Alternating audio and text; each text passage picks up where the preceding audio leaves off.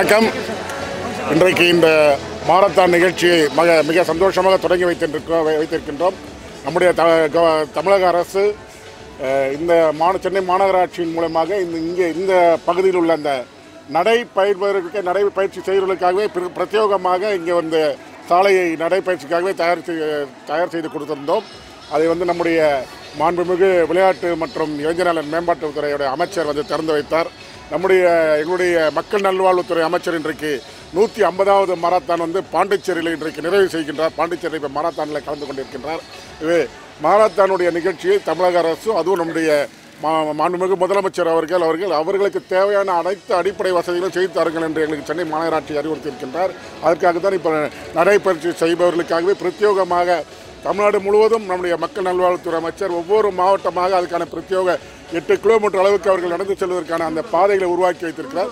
அது சென்னையில் இந்த பாதையை உருவாக்கி தந்திருக்கின்றோம். இங்கே நம்முடைய அந்த முனையில் இந்த தெருவுடைய முடிவிற்கு அடையாறு ஆலமரம் அந்த இடத்துலேருந்து ஆரம்பித்து தியோசபிக்கல் சொசைட்டிலேருந்து ஆரம்பித்து இந்த பெசன்ட் நகர் வழியாக செல்கின்ற இந்த வழியாக தான் வருகின்றது அந்த பாதை. இந்த பாதையில் இன்றைக்கு நம்முடைய மாரத்தான் திறந்து வைக்க மகிழ்ச்சியாக இருக்கின்றது. இதில் பார்க்கும்பொழுது பார்த்தால் சிறு குழந்தைகள் முதல் மிக ஆர்வமாக கலந்து கொண்டிருக்கிறார்கள். தான் இப்போது பேசிக்கொண்டு இருக்கும்போது சொன்னேன், ஒரு காலத்தில் மாரத்தான் போது அபூர்வமாக நடைபெறும். இன்றைக்கு பார்த்தால் அனைத்து இடங்களிலும் இந்த மாரத்தான் நிகழ்ச்சி எல்லா இடங்களும் நடைபெற்றுக் கொண்டிருக்கின்றது. ஆகவே ஆர்வமாக இளைஞர்களும் கலந்து கொண்டிருக்கின்றார். வரவேற்கத்தக்க விஷயம், மிக மகிழ்ச்சியாக இருக்குது. நன்றி. அனைவருக்கும் அபிராமி வணக்கங்கள். வந்தோரை வாழ வைக்கும் தமிழ்நாடு. வட இந்தியாவில் வந்தவர்களை நாங்கள் வாழ வைத்தோம். இப்பொழுது அவர்கள் நம்முடைய ஹெல்த்துக்காக எவ்வளோ செய்கிறார்கள். இதை பாராட்ட வேண்டும். நாம் நினைக்காது, நாம் யோசிக்காதே அவர்கள் செய்கிறார்கள். ஏன் 3 வயது குழந்தைகளுக்கு மாரத்தானில், அதுவும் இப்போ பெற்றோரோடு ஓடுறது அப்படின்னு ஒரு கண்டிஷன் வச்சு அந்த பிள்ளைங்க அனௌன்ஸ் பண்ணாங்க பாருங்கள். நடக்க முடியலையா, தவந்து வா, நீ ஜெயிப்ப அப்படின்னு அந்த ஊக்கத்தை கொடுக்குறாங்க. இந்த ராஜஸ்தான் யூத் அசோசியேஷன் இன்னும் பலது இந்த மாதிரி பண்ணிகிட்ருக்காங்க. நிறைய மக்களுக்காக நிறைய பண்ணிகிட்ருக்காங்க. இவங்க மேலும் மேலும் பண்ண வேண்டும். இந்த மாரத்தான் நான் அவங்ககிட்ட கேட்டுக்க ஒன்று தான், இதை இன்டர்நேஷ்னல் மாரத்தானை நீ மாற்றி வெளிநாட்டில் இருந்தால் அடுத்த வருஷம் கொண்டு வரணும். இதை தான் நான் வேண்டிக்கிட்டு இருக்கேன். கண்டிப்பாக செய்ய இன்டர்நேஷ்னல் மாரத்தானை அதை மாத்திரேன்னு இருக்காங்க. அது லைசன்ஸ் வாங்கி பண்ணுவாங்கன்னு நம்புகிறேன். நன்றி. As they have already told, whatever money raised in this Magnathon is going to go for charity. They generally teach tailoring, tally classes to people who are in need. I think it's a brilliant cause what they are doing.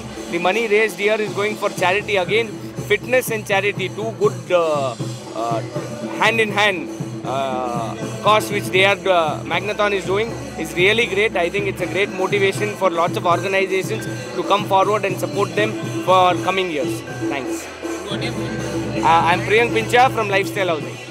Thank you. A great event organized by RCC Magnum, which is called Magnathon.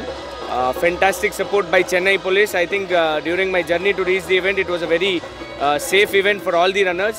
They've been doing from past 12 years. It's a great motivation to all the runners who are participating. Fitness is the mantra over here. I think this motivation keeps on going. Lots of people have to keep joining the Magnathon. I wish and pray that it grows, the number of runners grows every year to that journey. Thank you. இந்த வர மொத்தம் காசு சேரிட்டிக்கு கொடுக்குறோம். Charity tailoring machine கற்றுக் கொடுக்குறோம், auto கற்றுக் கொடுக்குறோம், tally கற்றுக் கொடுக்குறோம். அவங்களுக்கெல்லாம் நம்ம வேலை வாங்கியும் கொடுக்குறோம். இது நாங்கள் 12 வருஷமாக பண்ணிகிட்ருக்கோம். Day 1லேருந்து இதை ஆரம்பிச்சிருக்கோம். இது 3வது எடிஷன். இந்த மாரத்தானு ஆல்காட் ஸ்கூலில் தான் நடக்குது. நன்றி.